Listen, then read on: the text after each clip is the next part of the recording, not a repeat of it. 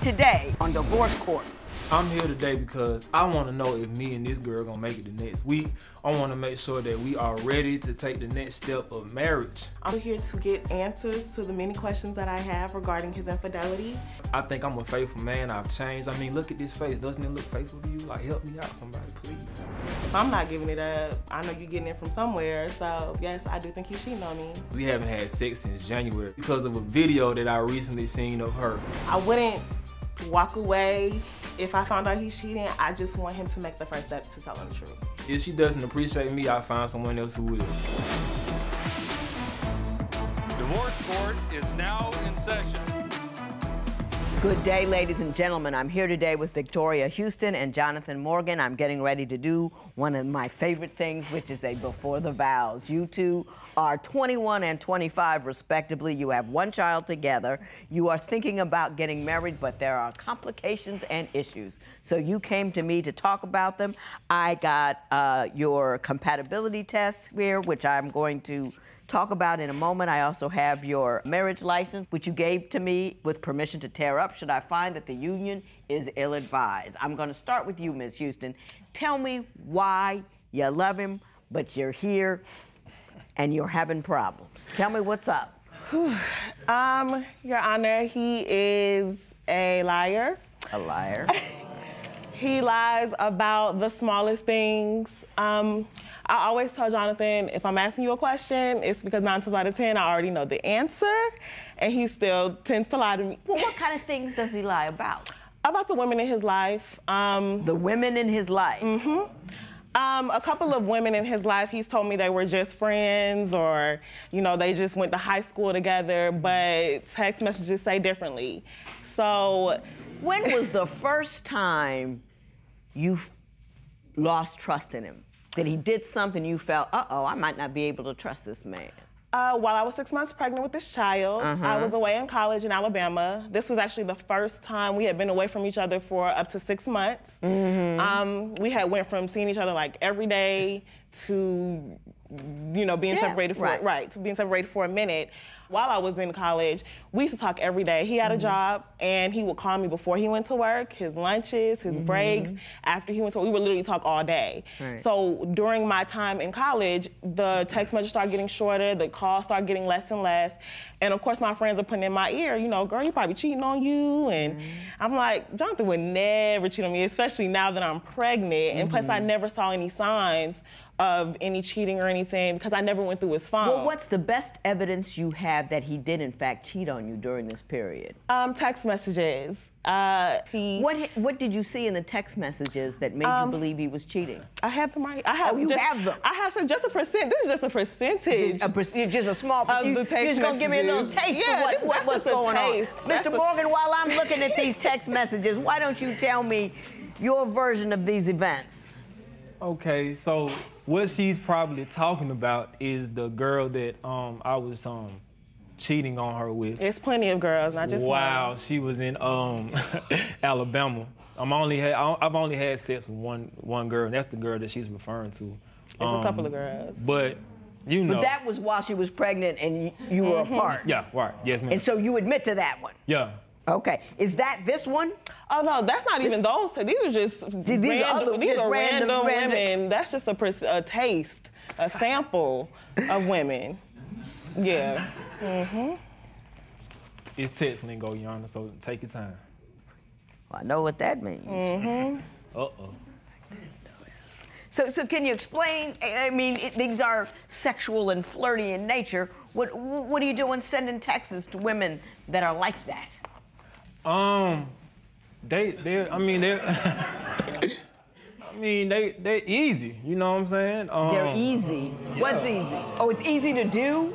I mean, it's easy to, He's basically saying it's easy to smash them, basically. So he's gonna go for it. They gonna go for it. No, you go for it too. So you are going to sleep, your intentions are to sleep with these women? Yes.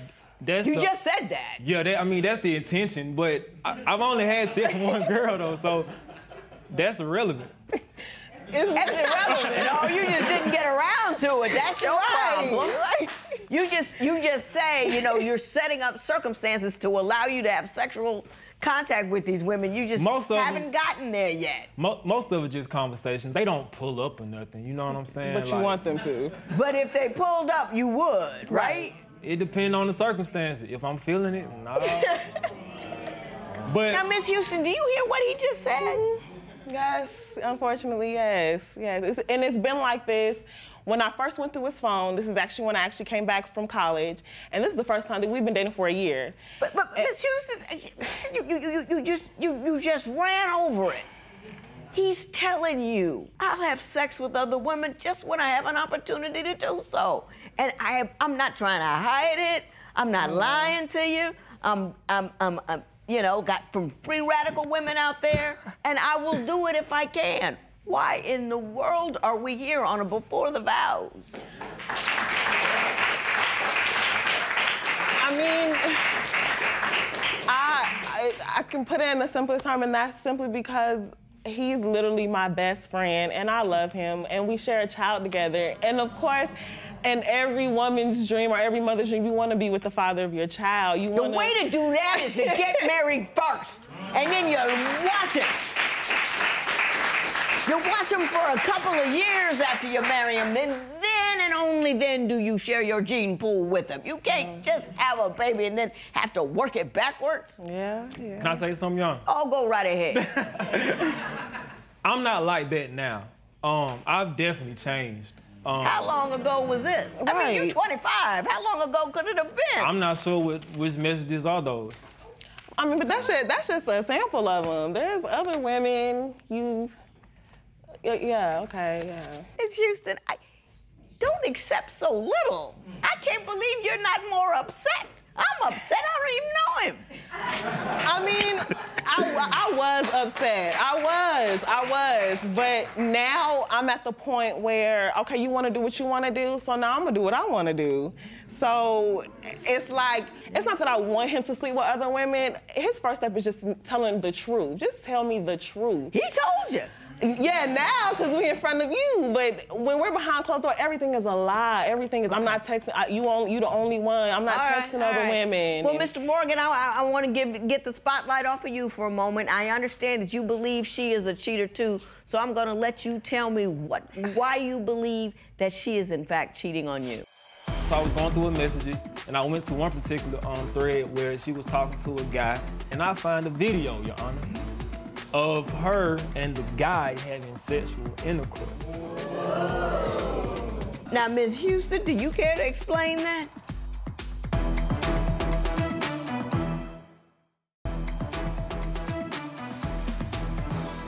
So, Mr. Morgan, why do you believe that Ms. Houston is cheating on you? All right, so, Your Honor, on one instance, I came home from work, long, hard day at work, dealing with everybody.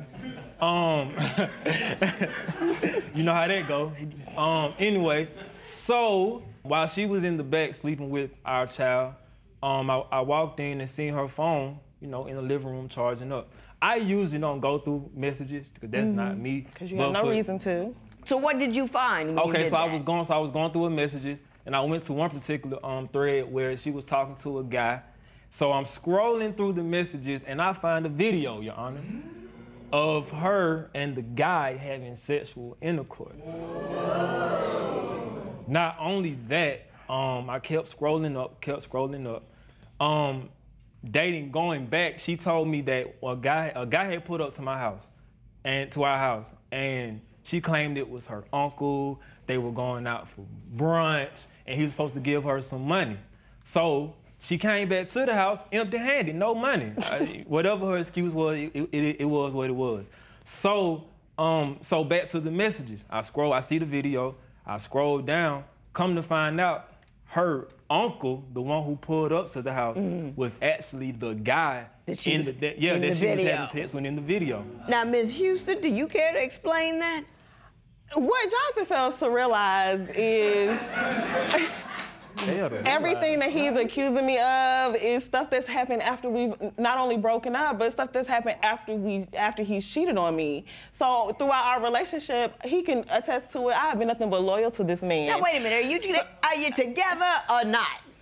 We working on it. We together. You're telling me in the process. Now, Ms. Houston, don't videotape it. Can I just put that out there for you? Never works out.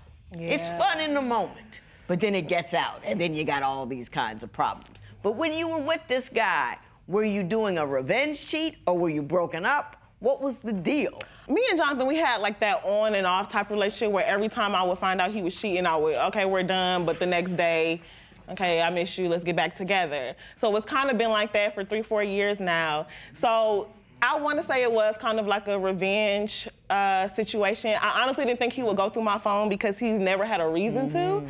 But yes, in a way, it was kind of a revenge. Yeah. You have a difficulty with her relationship with social media. Why don't you tell me about that? Well, Judge, if you care to know, we actually met on social media. I've actually went through her Instagram and seen conversations where dudes is like, hey, you so fine, you so chocolate. I want you to have my baby. You got a big booty. Ms. Houston, does that occur on your Instagram account? Right, but I can't help that. Just like if women come under his pictures, we're supposed to get at every woman who's attracted to him. No, the issue is you playing into it. Right. So I don't entertain. There are certain men I'll entertain if they're attractive, but it doesn't go past. It doesn't go past that. What he sees, it doesn't go past that. Okay. It doesn't go like, oh, let me call you tonight. Let's meet up. No. I got you. But I don't. We've gone far enough on that topic. I want to switch subjects to something I found fascinating. You're 21 and 25. You're looking to get married. You say you love each other, but you haven't had sex in a year. So I want to figure that out. You know, our daughter still sleeps with us. She's 2, and she still sleeps with us in the bed. And I've tried to get her, hey, we actually got a whole second room in the house. I'm like, she can sleep in there, and you know, we can do our thing in the room. You know what I mean? Ms. Houston, are you using her as a human shield? Back in the day, when I was young, right before you got married, was the warmest time. Do you know what I mean? Everybody was all excited about the other one. You know what I'm saying? Yeah. How is it that you're considering marrying, but you're living together, right? No sex. Explain that. It's a couple of reasons. The last time we tried, he wasn't able to, you know, I wasn't able to get up. Simply because I don't know what the reason was that you told me, but that was the last time we tried, and that was earlier this year. And another reason I feel like you're getting it from other women. But that was earlier this year. I mean, that's just one time. Are you still in love with him? Do you two find each other attractive? What's the deal? I do. I'm very much so still in love with Jonathan, and I am very much so sexually attracted to him physically and all that stuff. It's just, I feel like when I used to forgive him all the time for cheating, I used to always fall into his trap and have sex with him. And then the day after, he's right back to doing what he's doing. So my biggest fear is looking stupid again. That is my big, I feel like he's getting it from somewhere else. So that's why you're not gonna get it from me if you doing all these other women. That answers that question. Mr. Morgan, what is your take on the absence of intimacy? I'm not getting it from anyone else.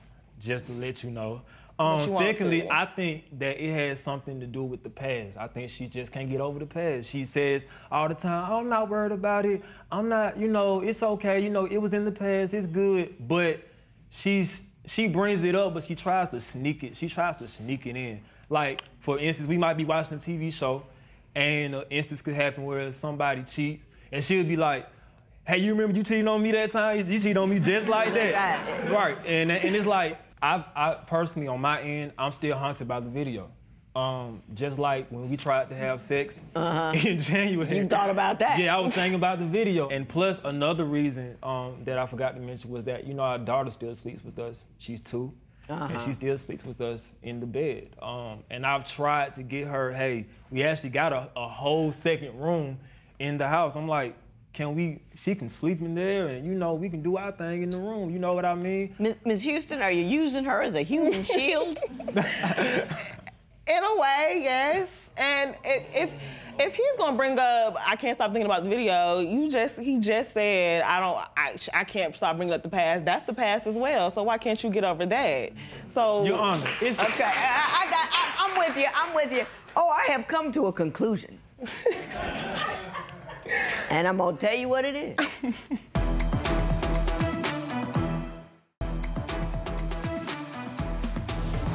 Sometimes women come in here, got a little piece of okay here, got a little piece of okay there, and then they have a baby, and then they want to make a life out of it. You've come in here telling me you won't have sex with this guy because you really don't believe he's faithful. You're really afraid you're going to get something from him. You really don't trust him, in part because he's not trustworthy. And he's telling you that. And he's texting women, and he's doing that. He even spoke on it in here. Don't ignore the elephant in the room. Why would you want to commit to someone you can't trust to have sex with? You see what I'm saying? Yeah. Marriage is a very deep, meaningful, and if you do it right, long process. You don't trust him enough that he's not sharing his body with other women, so he can't share his body with you. That's not trusting. That is no basis for a marriage. He's your best friend, and you're like, you know what, man, he can stay your best friend and all that. But you have to really believe and trust in a dude before you can make him your husband. So you can't ignore the elephant in the room. You've got to decide whether or not he can be trusted, and I don't think he can be. Now, Mr. Morgan, it's all on you. You can decide whether or not you want to be the kind of man that she can share her body with. But you're going to have to show her over a long period of time that none of this nonsense is going to go on, that you can be away from her and nothing bad is going on. You've got to be loud and proud with it. You know, locks on the phone, all of that. If you want her, that's what you need to do. And that is all the way up to you. But don't do it until he's done it. Don't do a little bit, oh, I'm gonna marry him. Don't do that. You with me? Yeah. So, Mr. Morgan, it's on you. Now, I'm not gonna sit up here and tear up your marriage license. I'm gonna go back there and burn it.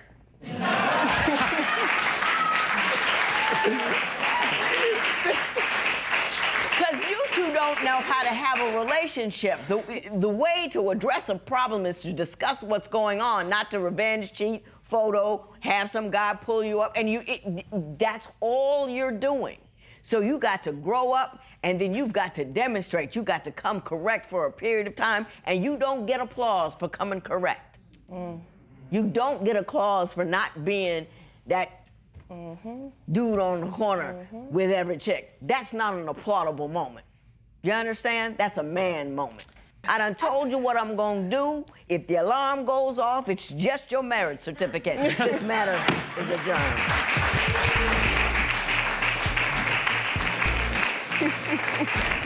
Judgment today really convinced me that obviously Jonathan is not the man for me, and that I should be moving on because he's simply not ready for a woman like me, and he's not ready to commit himself fully to me. If Victoria just give me a chance, I promise you, I'm gonna do right. You know what I mean? I feel like I've changed. If not, I can change, and I'm ready to get married. I'm ready to be the one for her, straight up. And I hope that one day we can come to a place where we can at least be best friends and just be best friends, but he's not the man for me.